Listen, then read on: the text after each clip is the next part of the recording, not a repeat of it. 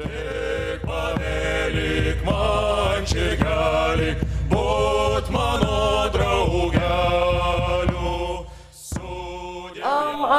am going to try to put working groups into a context, actually, and Monique also added her experiences into this, so you can accept this as like past and future kind of thing.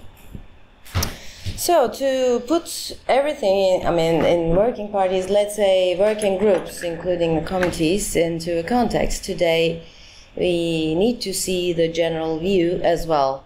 So why we need them, actually. The world is facing many difficulties, and archaeologists, as well as cultural heritage managers, museum people, and historians are increasingly affected. They not only face decreasing funding for research and at the same time experience an increasing pressure to produce scholarship that is relevant for the, big questions of our society. And if we think about the relationship between the current political situations and culture sectors, the EAA is one of the biggest organizations responsible for approaching and handling various problems and issues, not only in Europe, but also in other parts of an increasingly globalized world. So these issues and problems range from regional to global conflicts to the destruction of cultural heritage assets or illicit trade of archaeological objects, to name just a few here. But they also include the rapid technological innovations such as digital media and their use in archaeology, or theoretical perspectives on new scientific methods such as, ancient DNA, isotopes and stuff.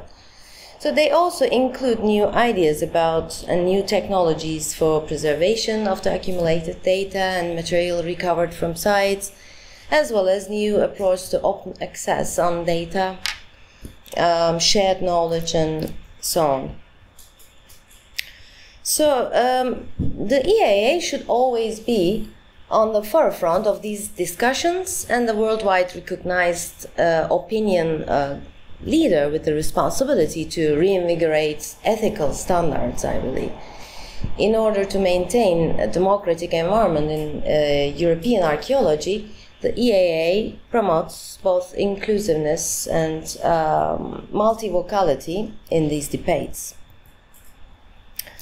So, and here are some numbers about European archaeology and archaeologists according to the DISCO project, which was completed in 2014 in the 21 participating European countries. An estimated 33,000 archaeologists are working across Europe. If we would add unemployed and freelance archaeologists, the number would even be much higher if we would include European countries which haven't been included in the studies, or countries on the EU admission list, such as Turkey, for instance.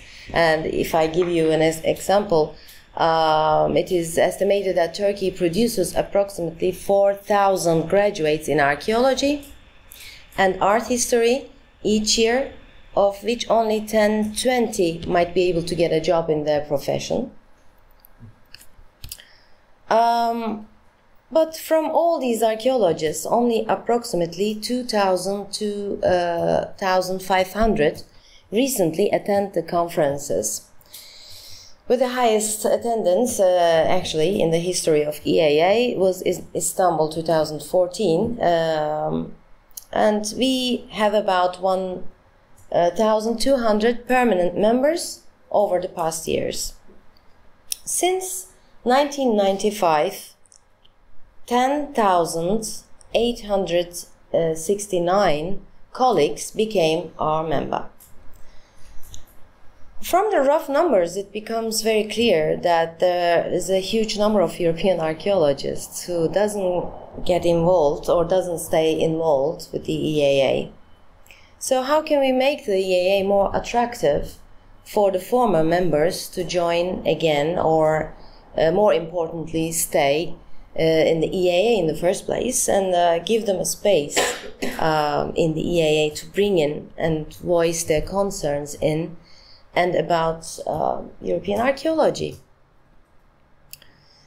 Surely, the annual meetings are providing a great opportunity to gather, present, and share recent studies with colleagues, discussing different perspectives under the themes which were prepared by the scientific committee every year. And fortunately, the number of members is increasing every year. And the interest in EAA among archaeologists from all around the world is growing. Therefore, the organization of the annual meetings has become more and more complex and complicated with an ever-growing number of sessions and papers. Due to this circumstance, important topics and discussions that require more time than we have at the annual meetings and need other arrangements and accommodations and today and in the future. The EAA must create and offer a trusted network for its members in order to exchange and discuss ideas and issues not only at the annual meetings but also between these meetings. This seems the only way to make the EAA more active year-round and therefore more attractive for members from Europe and across the world, not just in Europe.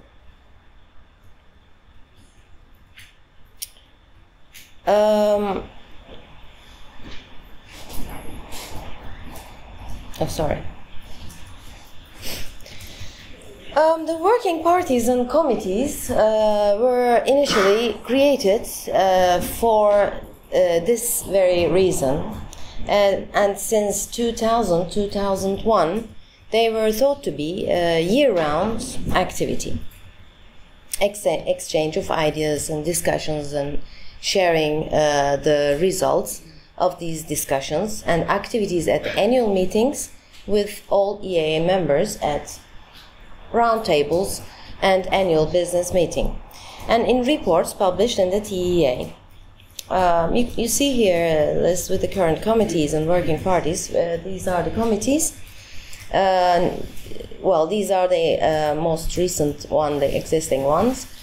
Committee on Archaeological Legislation and Organization, Committee on the Teaching and Training of Archaeologists, the Professional Associations in Archaeology Committee, Committee on Illicit Trade in Cultural Material, and these are the working parties: EAA and EAC, Working Group on Farming, Forestry and Rural Land Management, Archaeology and Gender in Europe, the EAA Working Group in Public Archaeology, Working Party integrating the management of archaeological heritage and tourism, Archaeology and the EU Environmental Impact Assessment Directive, Archaeological prospection.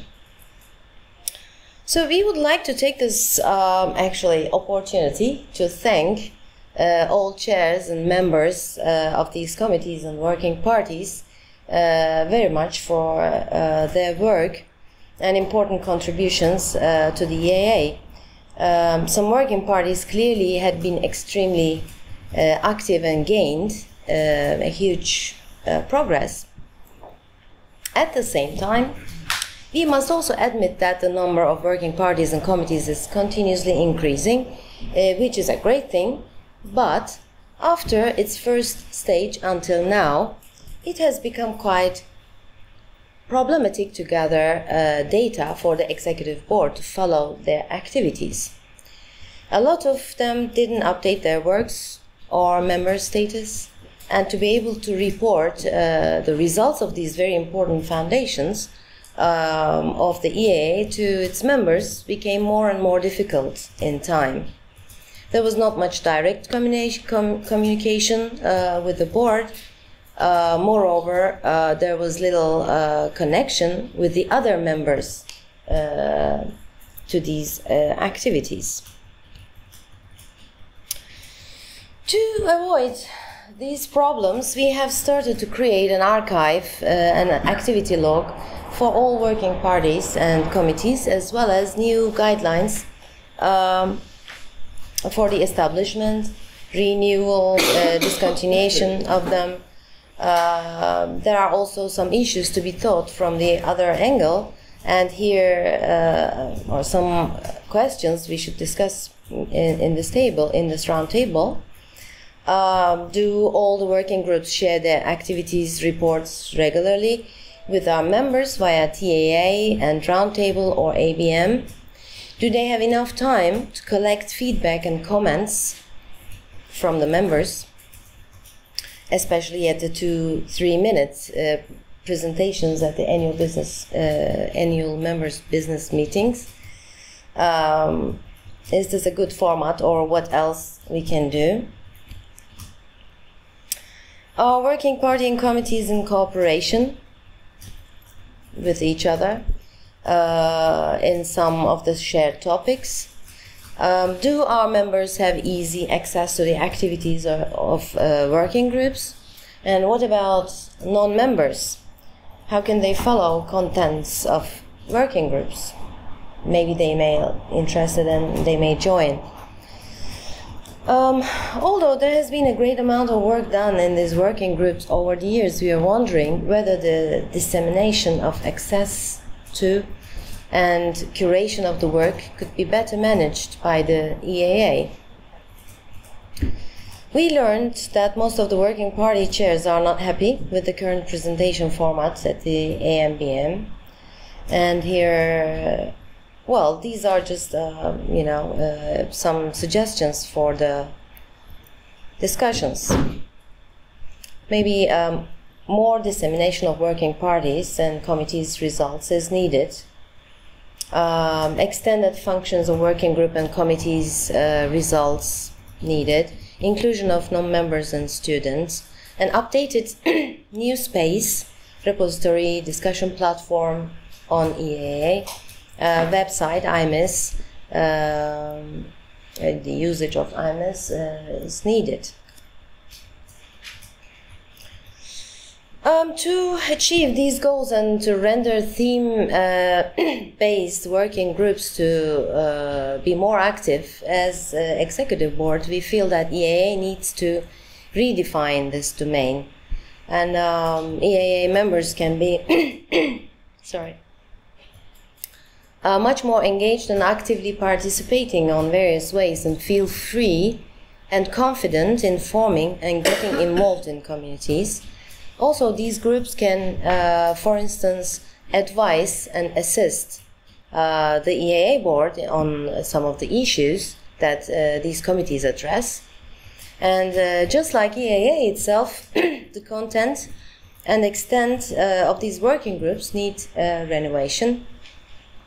But the first phase will be making these working groups to be visible and accessible to the rest of the members. So IMIS software will be used to support this new ways and to open way to make the working groups as a core and dynamic element of the EAA. So these, what you see here is not a layout or of a web page or anything, but I was thinking about that, and Sylvie formatted it in the best way we could. But of course, this is in evolution in itself.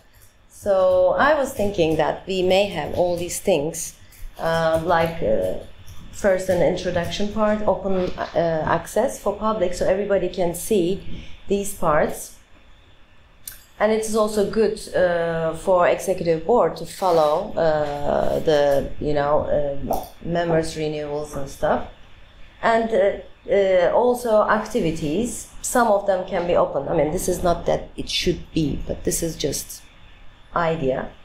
There can be all these kind of, I mean, I would like to see, as if I was outside of EAA, if I was interested in just archaeologist, non-member of EAA, I would like to be impressed by these kind of web pages. It could take me in and I could play with it, and then I can be interested in.